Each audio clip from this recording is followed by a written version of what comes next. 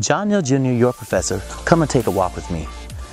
You know, a lot of people don't realize and understand that keeping your word is really important, but honoring your word is even better, right?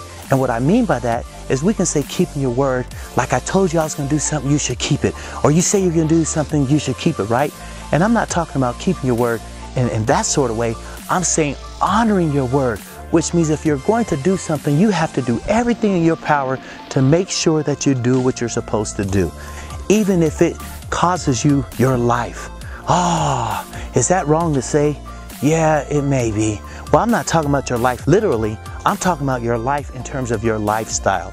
See, sometimes people won't keep their word because they can gain a particular advantage, and they will do anything that they can, even including throwing you under the bus to get what they think that they deserve.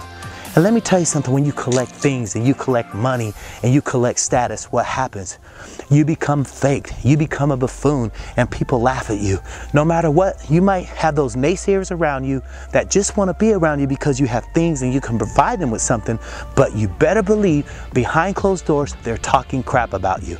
So in other words, it's not so much about keeping your word, it's honoring your word.